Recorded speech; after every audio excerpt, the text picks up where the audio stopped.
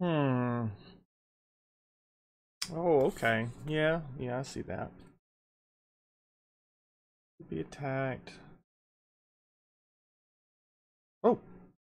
Oh, hi everyone. Good morning, software engineers.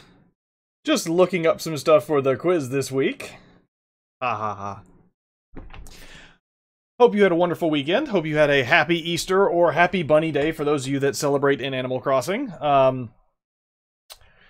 Yeah, maybe not the normal Easter Sunday that many of you are used to, or maybe it is the same. Who knows? We did a social distancing Easter egg hunt through our neighborhood where my wife hid laminated large Easter eggs in various people's yards, and that was pretty cool. So there you go. Anyway, there's a lot to talk about today. This is mostly going to be a announcement. This is all an announcement lecture talking about what's going on this week and a little bit about next week. And then there's 3 lectures coming up later this week. So first and foremost, Quiz 5 is released. It is now available. You can find it in student resources. And also, it's available to be turned in Gradescope if you get super quick on it. But I will go through that quiz with you in just one moment. But let's do the rest of the announcements. This week is Sprint Check 6 and also your beta versions. So with this Sprint Check, when you meet with the TAs, they're going to award you 5,000 points for Sprint Check 6 and also 25,000 points for having a working beta version ready to go for beta testing.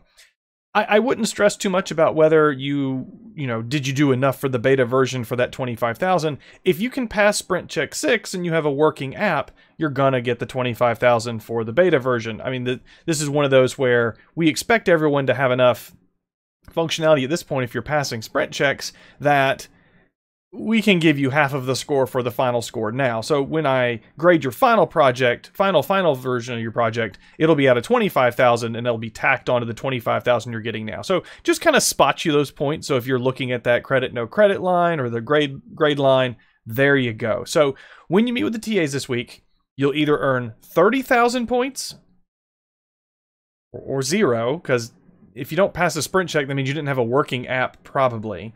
But then in re-evaluation, you'll get 28,000. So just the 3,000 back for the re-evaluation plus the 25 for the beta version. So I'm expecting probably everyone's going to have a working version ahead for Sprint Check 6 this week, but that's where the score is coming from right there.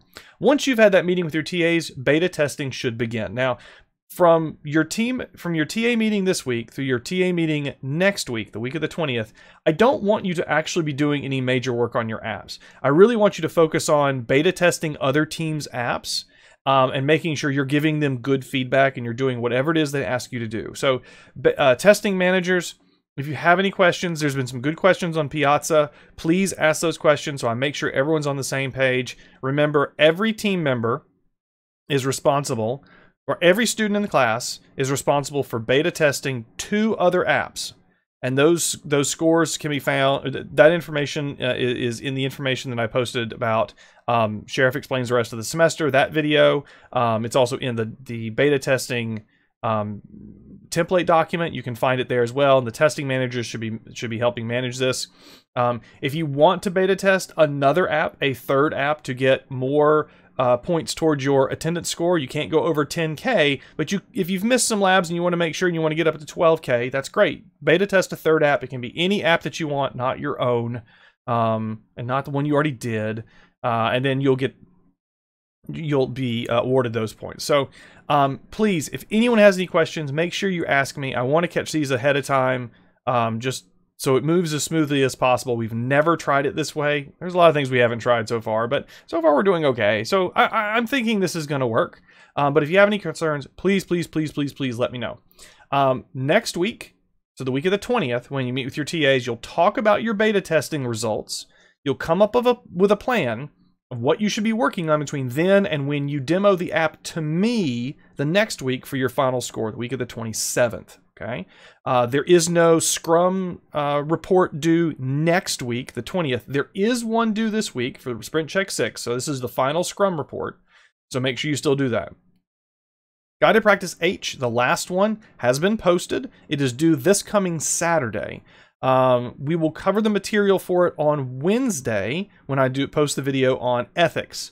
On Thursday of this week at 11 a.m. Eastern Time, I'm going to do a live lecture, live discussion on ethics, reviewing the material I talked about in the video on Wednesday, and then an opportunity for you to kind of work on it together, I guess. I'm still working out the mechanics of this. I'm going to have to ask some of the other instructors how they've been doing like breakout rooms in Zoom and that sort of thing. I kind of want to try it, but it's not required that you come to the lecture on Thursday. I will record it as normal. Well, it won't be normal because it'll be through Zoom, so it'll be lower quality, but I will record it. If you have any questions, again, post about those, but you can still do it on your own. I would really like for you to do it with someone else, even if you do it on your own, because kind of the discussion of the ethical issues is kind of the point here. So that leads us to the final week of the semester, the week of the 27th, wherein I don't have anything planned as far as lecture goes. So if there's something you want to talk about, let me know, and I'll do some videos. But there you go. So that's what's coming up this week. Questions, queries, quandaries, post them online. We'll go from there. So quiz 5 comes out today. It is due in a week, just like the last ones. Quiz 5, slightly different. I'm learning better about how to do these. First, notice that there's some new submission instructions. So in the previous days, I've had you make sure you kept the questions on the page in which I put the question, and I gave you a full page to answer. That hasn't been working great. It's worked fine, but there's been some people who have had some issues keeping things on the right pages, and so let's do it the other way you can do it in Gradescope, which is whenever you submit your test, you have to make sure you click question 1 is here, question 2 is here, question 3 is here, so that we can grade it appropriately, okay? Anyone who doesn't do that, I'll be very sad at you. But just please make sure you do that when you submit so that we can make sure we grade things accordingly. So I put all 4 questions on just this page. You can spread it out however you want. Keep them in order, please. I guess technically you don't have to. Don't try it. Don't try it. These are going to be much more... You're gonna have to go do some research and thinking sort of questions. This was a weird section to do as a take-home because a lot of the questions here are things like, give me the definitions of adaptive, corrective, and perfective maintenance in this example, or tell me some things you would do during the testing phase to ensure security. I mean, a lot of it is more recall than I usually do on a test, just because of the nature of this section. So these questions are a little bit more essay-ish, kind of. So you're gonna have to do a little bit of research on your own. For instance, this first one, I give you a scenario here and ask you to try and figure out which design pattern makes the most sense to try and do. So you can go to this website here, the Refactoring Guru. This was Refactoring Raccoon, and look through the design patterns, see if you can find one that you think works and explain why it works and how it works. Question 2 asks you to think about code smells that you would have in your project and explain how you would fix them and what you have to do in order to fix them. Question 3 has to do with, assume you are releasing your project for real. What are some things you would do for security concerns for your particular project? And I will be looking for your particular project. If you just repeat back, I think I should do security things. Yeah, that's not going to cut it. It has to be something related directly to your project. Same thing down here. Assume you're doing your project for real. What are some examples of adaptive, corrective, and perfective maintenance that you think you would need to do on your project in the future? So I think this works. The TAs looked over it. They thought it looked pretty good too. So there you go. That is quiz number 5. It is due in a week. Again, remember, there's not a lot of questions I'm going to answer, particularly for this one. There's not a lot of questions.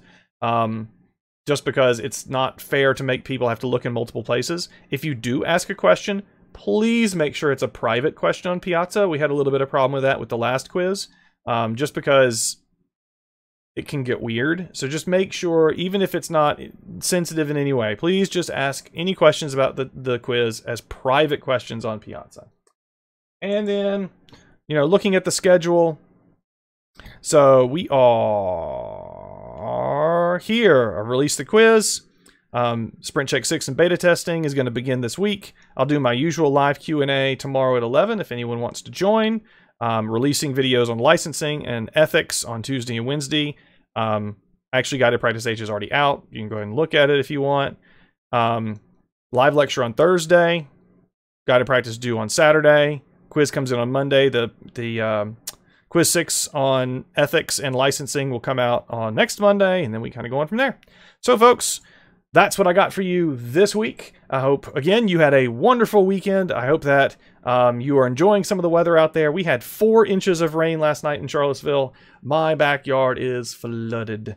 But we had a lot of fun jumping in puddles for a while. There you go. So, anyway, wish you all the best. Miss you as always.